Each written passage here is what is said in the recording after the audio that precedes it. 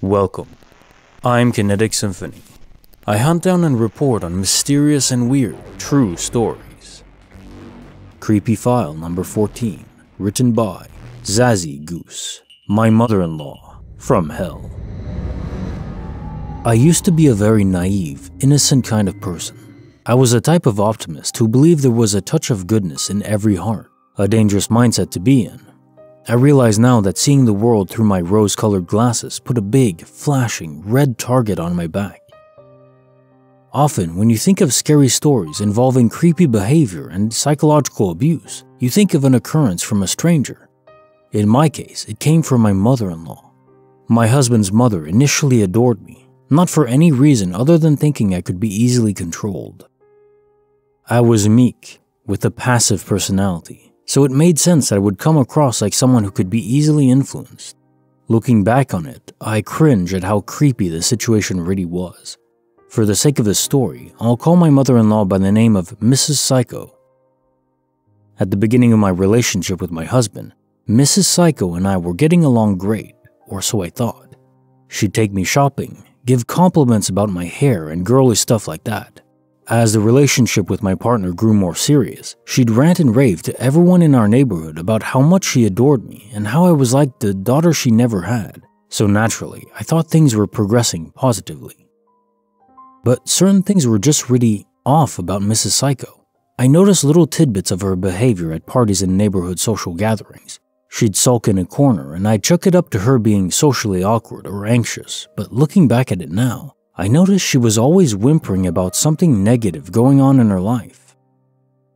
How she fell off her bike and hurt her elbow while riding through a construction zone. How one neighbor complained about her parking in front of his house. Losing her job because she didn't get along with a coworker. The list went on and on. In every story, she portrayed herself as a victim of some unusual circumstances.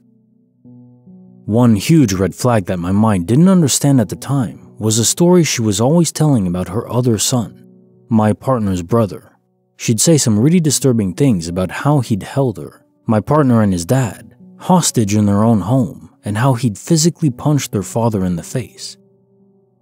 The way she described the story made it sound like my partner's brother was a bully to the whole family, and my partner didn't seem to think it was quite as severe as she made it sound. Regardless, in all her wild stories and accusations about him, she always scolded her son in ways that I just can't imagine ever scolding my own child. What my husband and I didn't fully understand at the time was the underlying problem, which wasn't necessarily his brother, but the woman who had been a driving force for the insanity behind the behavior. Psychological abuse can trigger emotional responses in very unpredictable and disturbing ways. Mrs. Psycho's behavior becomes evidently creepy after our engagement. She showed signs of unhealthy enmeshment. First, she was angry we didn't tell her immediately when we'd gotten engaged. Then she was angry we changed the wedding date without first asking her for permission. She expressed a desire for my future husband and I to live in the upstairs of her house and pay her rent. We told her that we can afford our own home and we want to start a family, so that wouldn't work out. The infatuation in her eyes was frightening. She would look normal one moment, then if you told her something she didn't want to hear, her eyes would turn black.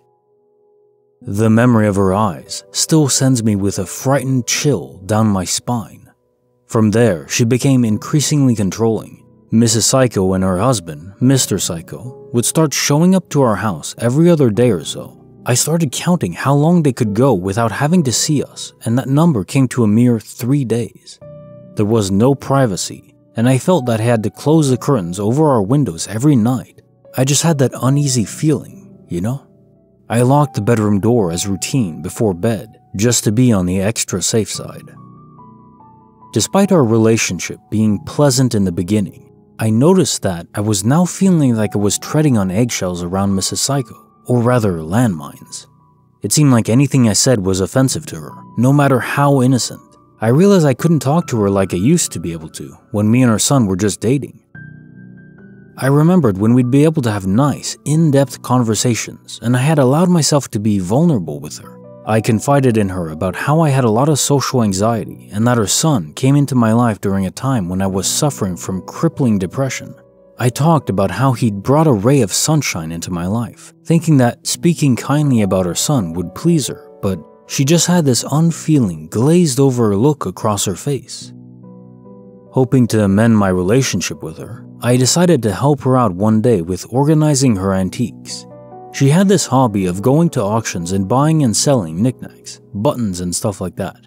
She would get very proud of her collections of things that I sort of thought were junk, but to be polite, I told her that I saw beauty in these things, hoping to get back on her good side. There were some creepy dolls in the mix, including this horrifying-looking vampire doll with piercing red eyes. She said she'd had that doll for years and used to scare her sons with it when they were little kids.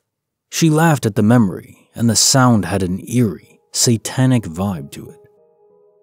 As if this wasn't enough to freak me out, she then told me this story about how a female coworker complained about her to the HR department at her company. To seek revenge on this woman, Mrs. Psycho wrote a letter that was meant for the coworker's husband, telling him that she was cheating on him.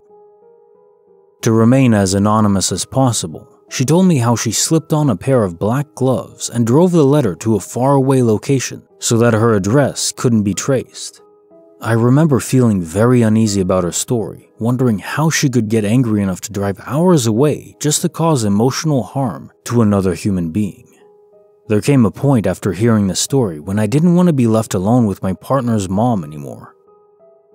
My partner tried to talk to his parents about how I was feeling like I was on eggshells around them, but they flipped the narrative to say that they were the ones feeling on eggshells around me. During this time, I painstakingly realized that psychological torture exists in the form of extreme invalidation. Not having your feelings acknowledged can really drive a person crazy. It was then when I felt a little more clued into what may have happened to Mrs. Psycho's other son. I can't be sure because I never met the guy, but I think he was driven mad by his mother's severe emotional neglect and manipulation. Now, she was pulling the same tricks on me and my partner, gaslighting us into believing that we were just too sensitive. When my husband and I started figuring out that something was off, things got even creepier. His parents started showing up to our house to corner us into submission. What I mean is, they'd tell us stories to make them seem like the victims, so that we would give in to demands of what they wanted at the time. If we denied their requests, they'd use psychological manipulation by telling us that we were uncaring or ungrateful. One demonstration of this manipulation was when I became pregnant. I explained that the smell of pizza made me extremely sick, but this was ignored. When Mrs. Psycho insisted that we go to a pizza restaurant for her birthday, I was confused as to why I felt like I couldn't say no. My husband was in the same predicament. Somehow, I think we sensed that something bad would happen to us if we declined. This is also because Mrs. Psycho's husband and her sister had contacted us, telling us explicitly that we weren't allowed to say no to her dinner invitations anymore. They explained it like, saying no hurts her feelings, but there was something else that I can't quite explain. Something hidden beneath the surface that sounded really threatening. I had no idea why, but I just did not feel safe. Then, only 2 weeks after giving birth to our daughter, I had the creepiest interaction of my life. Mrs. Psycho caught me alone while I was on my front porch. The weather was really nice, so I was rocking with my baby in one of our outdoor chairs. She came up to the doorstep and assumed a seat in a chair next to me. Then, in a quiet, ominous voice, she said to me, "You have to share her, you know?" Her black eyes flicked to the infant in my arms. I know what you might be thinking, but this wasn't said in a cute, excited new grandma kind of way. Her voice sounded cold and possessive, with certain passive-aggressive intent behind the statement. I naturally clutched my arms around my daughter tighter, feeling a protective instinct take over me. Mrs. Psycho had expressed to me before that she'd always wanted to have a daughter, but was only ever able to have sons.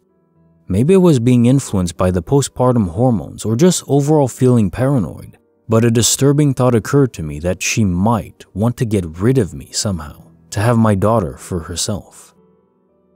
I later told my husband about the bizarre interaction with his mom and how I couldn't keep up with the heavy psychological demands of his parents anymore. It was all taking a strange, emotional toll on me, as well as a strain on our marriage. I still couldn't pinpoint exactly why. Nevertheless, they were causing us a lot of stress, which was impacted on me all the more while I was trying to adapt to my new role as a new mother. They even restricted me in bizarre ways, telling me I was not allowed to refer to our daughter as my baby. I had previously posted on Facebook about how excited and happy I was to be a new mom. I posted a side-by-side picture of me with my daughter with the caption, "She has my eyes," which was meant to be light-hearted and innocent. My mother-in-law commented on the post with, "My son had something to do with it too," which not only put a damper on the mood but also felt creepy. Like, why did she have to mention something we already know? It was almost as if my happiness made her more enraged. I really felt like I was starting to go crazy. The stress was enough to make me physically sick. At first, my husband hesitated when I told him about my concerns, stating the usual spiel that was natural for him to say, that they were his parents, that he couldn't just drop contact with them. But something in his voice contained fear, and it wouldn't take long before he would realize how messed up the situation actually was. The incident that drove him to the point of cutting off his parents happened when they cornered us in our own living room, demanding that we watch their unruly dog while they went on vacation for 5 days. My husband almost caved, but stayed firm when he told them, "No, we can't. We have a 2-month-old baby to look after." The murderous glare his mom then flashed at me was intense and enough to make me crawl out of my own skin. You know that look someone gives right before they are about to attack? It looked like something like that from the movies, very primal and hateful. I thought for sure that she was about to lunge at me and wring her hands around my neck, causing me death by strangulation. I was terrified. Mr. and Mrs. Psycho eventually left our house, but they were clearly angry that they weren't able to convince us to conform to their will. My husband and I had a dark, suspicious feeling that something bad was about to happen. First, we received lengthy emails from Mrs. Psycho, mostly insulting me. She said she thought that I was brainwashing her son, and she went on to portray herself as a victim. She used the knowledge of my anxiety disorder to make an argument that I was mentally unstable and dangerous. She threatened to post about me on Facebook and make our life a living hell if we didn't apologize for deviating from what she wanted. At the same time, she told me that I was dead to her and listed all the mistakes I've ever made in the past as well as criticizing my faults. I'd be lying if I said this didn't sting. My husband and I needed space to recover from the emotional wounds that she had inflicted on us. We remained silent, not wanting to engage with her any further. My husband and I were pretty scared as well as being hurt, spending most of our days cooped up in our bedroom, not knowing what to expect. But we stayed strong through the process of separating from the toxic relationship. Mrs. Psycho proceeded to make good on her threat, posting about me publicly on Facebook. She said I was batshit crazy. She even went a step further, saying that I had borderline personality disorder in all capital letters. This came out of complete nowhere. She knew I had anxiety, but I'd never mentioned anything to her about being borderline because I wasn't diagnosed with that at all. It didn't end there though. She also posted a dramatic story of how we had banned her from seeing her grandchild. An active smear campaign against me ensued as Mr. and Mrs. Psycho actually went door to door to everyone's house in my community, posing as good citizens to warn everyone about their extremely dangerous, manipulative, 5-foot-tall daughter-in-law. My neighbors didn't react the way that was expected though. They were more wary of her than of me. Instead of ruining my reputation, which was the desired effect, most people in my neighborhood were majorly creeped out by Mrs. Psycho's efforts. They were equally creeped out by Mr. Psycho's willingness to go along with the whole thing. I guess after years of being beaten down with his wife's abuse, he was just an empty shell of a man, a flying monkey to the proverbial wicked witch.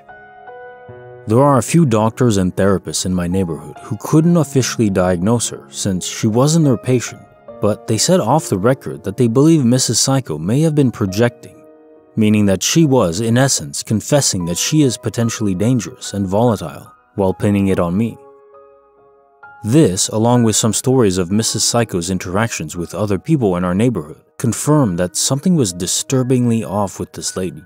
This information made the situation all the more unsettling when Mr. and Mrs. Psycho showed up to our house for what we suspected would be a confrontation.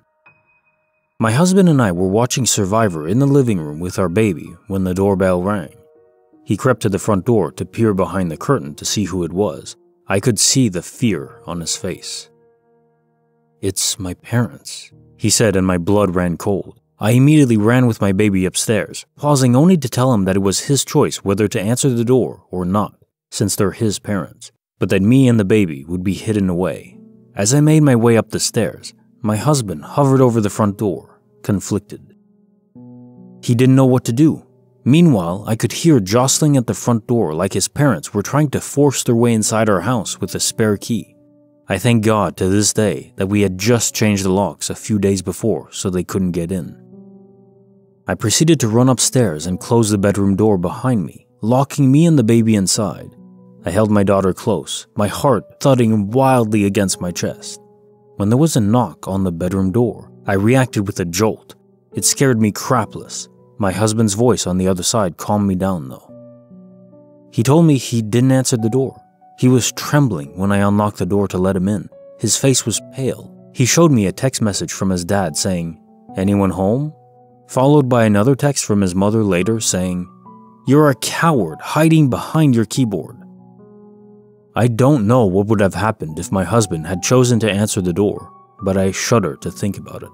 My husband and I both blocked them after that. Phone numbers, social media accounts, everything. They moved away to another state, thank God. We have since had no contact with his parents for almost 2 years now, and our daughter is growing in a loving environment, completely free of any toxicity. Sadly, we have had to block some of my husband's other family because they kept telling us we should talk to my in-laws, which, by the way, feels a lot like being told, "Please contact your abuser." For this reason, I sometimes feel like it would have been almost better to be physically abused than mentally abused, because then there would be some form of visible evidence of the harm that they had inflicted. In the meantime, they have so far made no attempts to contact us with an apology or anything. Instead, they once reached out with a nasty, "Have a crappy anniversary. You two are a match made in hell," which only further secured our decision to cut contact with them entirely. I have since armed myself with knowledge so that I will be less naive about creepy behavior in the future. I've studied up on narcissism and the negative psychological impact that some people can have on others through gaslighting and invalidation. I hope everyone listening out there may be aware that not all abuse is physical.